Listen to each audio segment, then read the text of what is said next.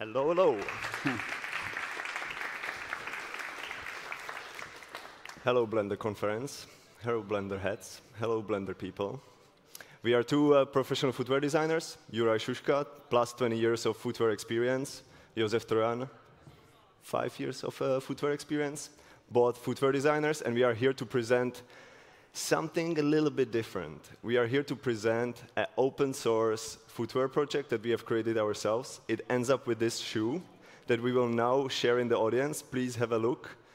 Eventually, you will all be persuaded and you will be able to create it on your own. You just download the files from the website and produce it in your living room. It's an open source project. It's a passion project. It's something that we do after work. We play around, and this is what we will present. Yeah. And I'm very, Blender is our #1 tool. We use it really frequently and for several years already. And not only Blender gives us a tool to make the design in a new way, Blender also gives us opportunity to think about the open source and open license. So as all of you know here in audience, the power of open source in a Blender, we try to get inspired by this ideology or this freedom and try to apply where this freedom is applicable on something like a fashion, in our case, a footwear. So we would like to show you our workflow, how it goes from the idea to the physical product when it's run mainly on Blender engine. Let's get to it. Starts with research. Here is a small sample of shoes that are tested almost on a daily basis. We are both vivid runners. We like to run, we like to test shoes, we like to base the design at something, at a proper research. One of the very easy research way, or very easy way to research stuff is to document it. Here you can see on the left side, running in the open source shoe. In the middle, there is the barefoot running, and on the right side, it's overlapped over each other. So the research is kind of the base of anything that we do. This is the classical physical research. However, on slide 3, we right away jump into Blender. It's really in this project, as Josef mentioned, we went from zero to the physical product. And research really, or building a shoe really starts from the feet, because shoe is the thing around the feet. So as you can see on the image, that's a picture of my feet. I used a professional 3D scanner for the feet, and this data from the scanner was just imported to the Blender, and that's where the journey started. And it continues. Blender creates this kind of a digital playground, kind of a workshop in which you can play with the product without making your hands dirty, basically. So that is to illustrate here as well. You can test lots of things in this digital sphere. You can play around with it before you start manufacturing it. And it's great to see the community behind the Blender, because actually many things that we applied in our workflow, in our process, actually came and get inspired by the people that we see here. Like something what you use for a movie, for a CG, for what other aspects, we just say, okay, that applies for us. It can help us. So it's really powerful. The first thing to design on the shoe is always a last. So the shape of the foot, and Blender helps with this a lot, because? Yeah, there is a lot of analytics behind, a lot of measurements, because shoe needs to fit nicely on your feet. So we are using geometry nodes to do all the measurements. We can interactively measure any diameter of the last. We can grade the last to the old sizes that we have. I think we can jump to the next slide. Currently, we graded the shoe in 9 sizes, but of course it can be graded and scaled in any size. So again, it's great to play. and Blender enables it. This next step is always designing the midsole, so the bottom of the foot. Here are visualizations of how to start with it.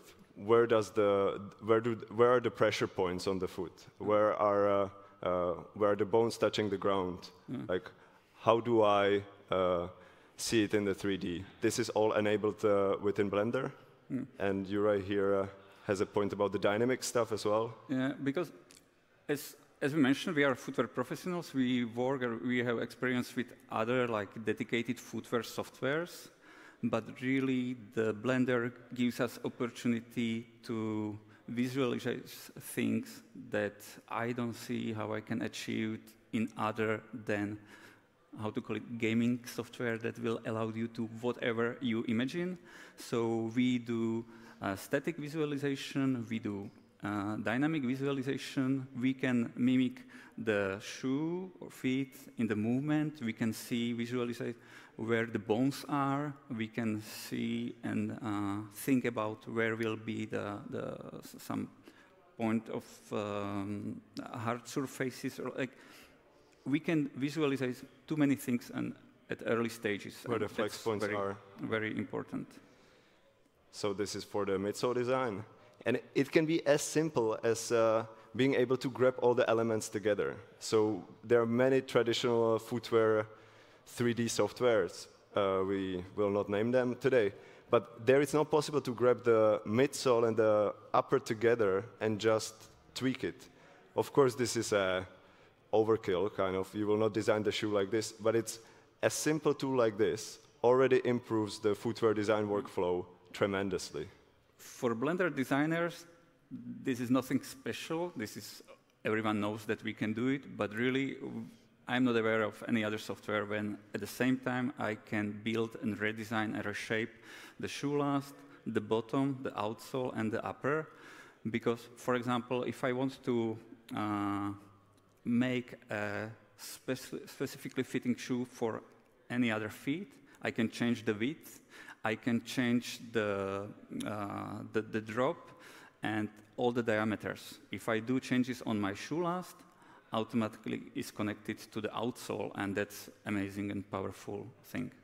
We are talking about the footwear 3D softwares. Of course, we are aware of different polygonal softwares, but Blender enables it, and we can design the shoes inside. When we are satisfied with the shapes, with the last, with the bottom, we go into rapid prototyping. And I'm sure you are all aware of 3D printing. Here, especially on the right side, you can see the last number 42, so the same size, but with different widths. And yeah, you can visualize as much as you can in Blender, but then to actually hold it in hand and be able to compare, those small differences play a big difference in the final product of the shoe. As our goal, it's not to end on the visuals. Our goal is not to make renders and put it out, on our portfolios. We are really creating a functional footwear. So yeah, ability to 3D print overnight, design, validate it next morning. It's really speed up the process dramatically. And it can be a simple, small 3D printer. Yeah. Here again, a very easy trick. Sometimes we are challenged. Hey, okay, you work for a big company, you have access to whatever machinery you have, but in this specific project, it's like we finance the research and development by ourselves. It's really our hobby. We don't have the budget for high-end machines. So, for example, here we are using the Prusa machine or any low-end, mid-end 3D printers, but if your 3D printing plate is too small for your object, just cut it in two, make it as a two pieces, glue it afterwards, and ta-da, you can validate your design. You print it overnight. Next morning, you come to the office, you see the thing, and you can go back to the Blender and do more iterations. Works magic. And it's always, for designing for us, it's a lot about the speed and efficiency. So especially in the concepting phase, we try to keep one master file that rules all the others. So in the concepting, we are preparing the maps, that we apply on the object. So all the upper part of the shoe, it's often just as one single object that it's mapped. And that allows us to make quick modification and iterations. And those maps are used for rendering, for the visual check or check on the screen, and plus those models are great also for a 3D print. And also the same master file is a source, data source that we actually export the curves to dedicated 2D pattern making software for footwear developers. We export files there, and those files goes directly to the cutting machine. So that's the connection from Blender to physical world that also works perfectly, and we don't have any issue with that. It's a very quick, iterative way how to produce lots of designs, visualize them, theoretically 3D print them. This is already the last step when you are starting to laser cut it, as I think you can see on the next slide as well, where when I have the patterns, I bring them to a laser cutter, cut it out, stitch it together. In 2 hours, I have an upper that I can start using or stitch it to my previous shoe. Or I use a CNC router, get the files for the bottom, CNC route it out of the foam, easily available, and glue it together, and here I have a shoe. Yeah. And with the shoe, I can start running. This is pretty exciting. And obviously, we know that not everyone has at home the machines like CNC, like 3D printer, laser cut. For that, we are closely tied up with the Fab Labs.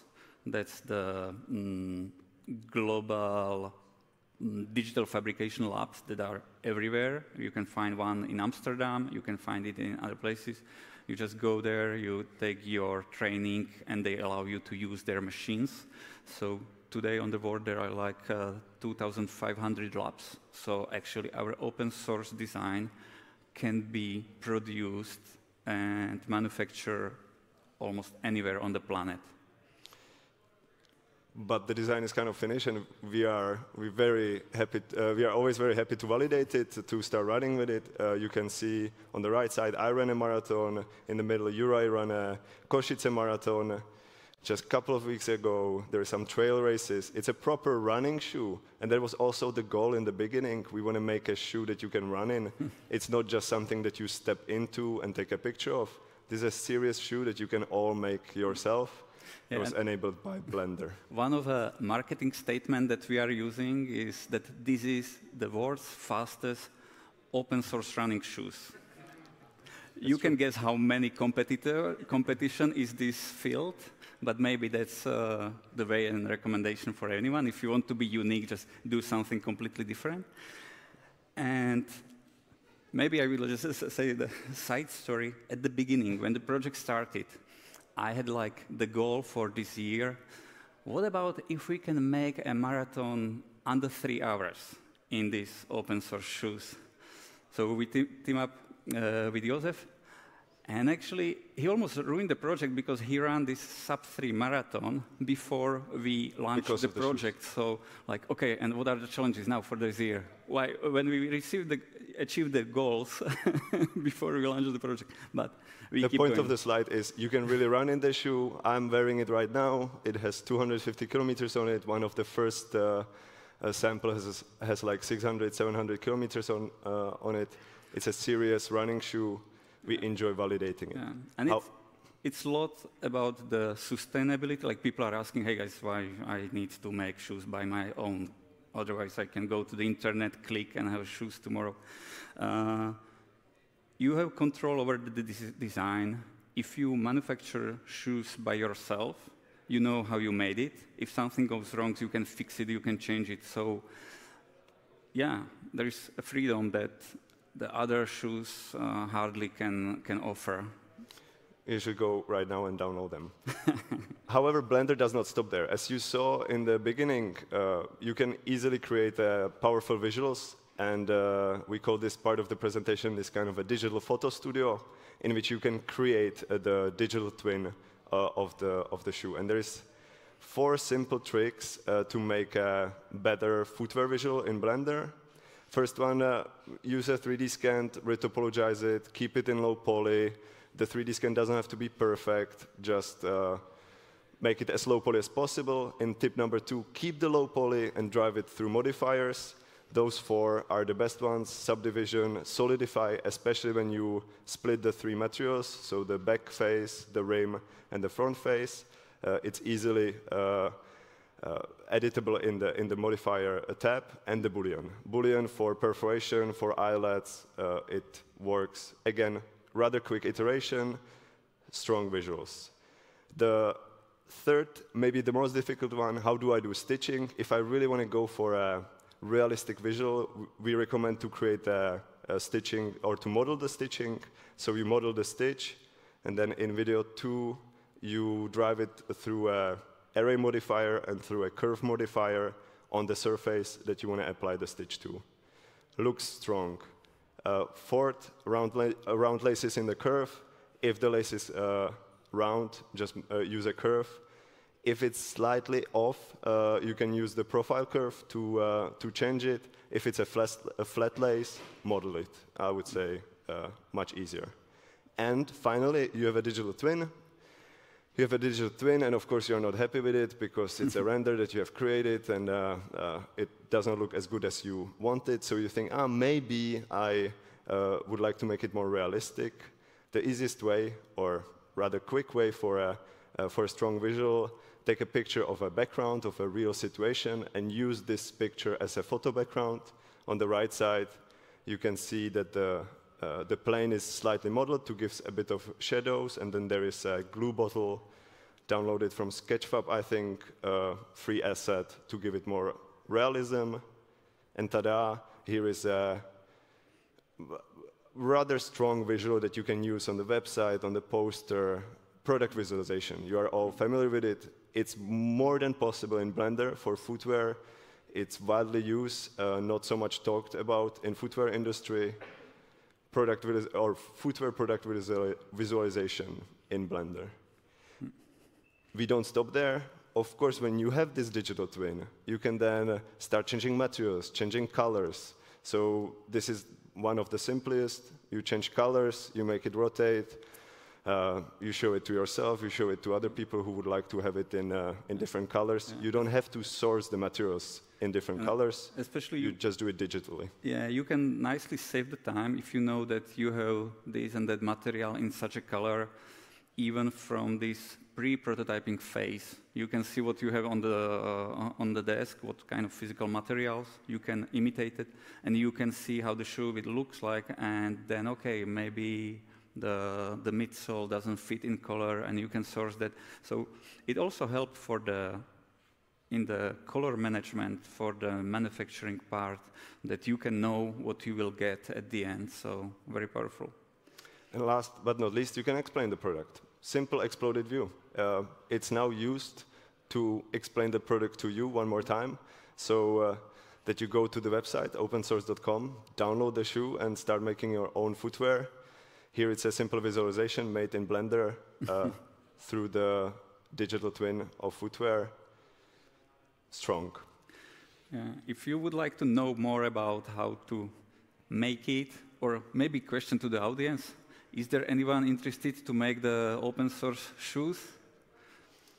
Oh, hell yeah. That was so far the highest. For the people who see it on the video, it was almost 50% as I counted it. Okay, so that's our website.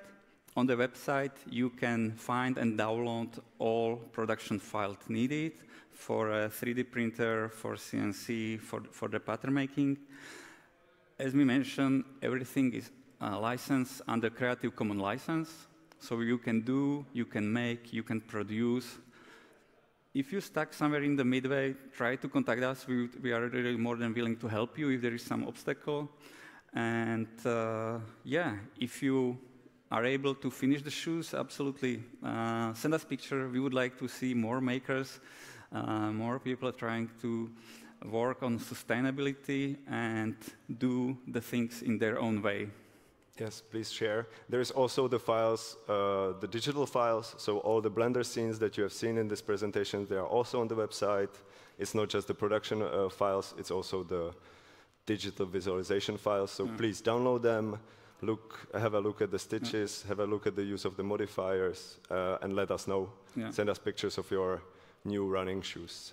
So if you are a footwear designer, maybe that could be a good source of information or the exercise. Please jump in, take the file, use the file, share your finding, impressions. We are looking to hear from you. Thank you. Thank you very much.